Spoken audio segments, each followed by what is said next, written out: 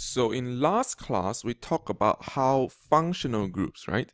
Functional groups can act as like some sort of extra Lego pieces that attach to our hydrocarbon chain in order to make different kind of molecules. And we also mentioned that carbon molecules are really organic molecules. And today, in this particular lesson, we're going to learn how we can create biomolecules. So biomolecules is really just a subtype of organic molecules, biomolecules. So the definition of biomolecules is really just molecules that are present in life. So molecules that are present in living organisms. And the basic building blocks of all these biomolecules, the most common one at the very least, is carbon, oxygen, nitrogen, and phosphorus.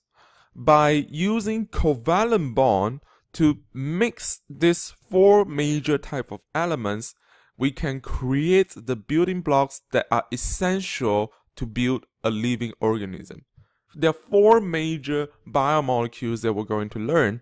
The first one is a very common one, which is carbohydrates, the sugar family. The second one is lipid, the fatty family. The third one is protein, the muscle family. And the last one is nucleic acid, which is your DNA. So each one of them is a major group. So this is like the major group of organizations for all the biomolecules that we're going to learn.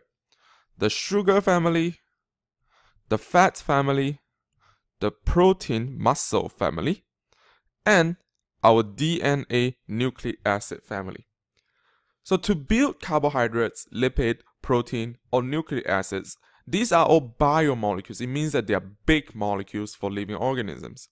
So you need some sort of basic building blocks.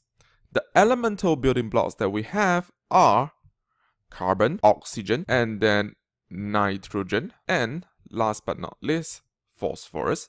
By mixing them in different ratio, we can build a repeated unit which we call monomer. So monomer is really just repeated units that we can use repeatedly in different ways of organization to build the big biomolecule. So monomers, the definition of monomer is small, similar, repeated molecular units. So of course, they will have different ratio of functional groups as well, because every big molecules behave differently. So now I'm going to use this graphical representation to represent each monomer. Carbohydrates, we usually use this diamond shape to represent the monomers of carbohydrates. Lipid, I'll be using a rectangular shape to represent the monomers of lipid. Protein, I'll use this shape, the Tetris box, to represent protein. And nucleic acid, I'll use this weird shape to represent nucleic acid. As of right now, all you need to know is that we have these building blocks which we call monomer, and they can be attached together to form biomolecules. And each of these things has their own functional groups, which we have learned before, like those carboxyl group, carbonyl groups. We're just going to take them and attach them at different corners to make different monomers. So if we attach monomers with monomers, we're going to produce something which we call polymer. So polymer is really just a big chain of monomer. So if I have one monomer and I attach it with another monomer, and attach it with another monomer, and attach it with another monomer, continuously, I will make a polymer. The attachment of this, of course, it is still covalent bond. So all of these are still covalent bond, but the formation of this bond, this covalent bond, needs to remove a water. So whenever a new covalent bond is formed between these two monomers, a water molecule will be released. This particular process, we call it dehydration synthesis, or according to your book, it's called dehydration reaction,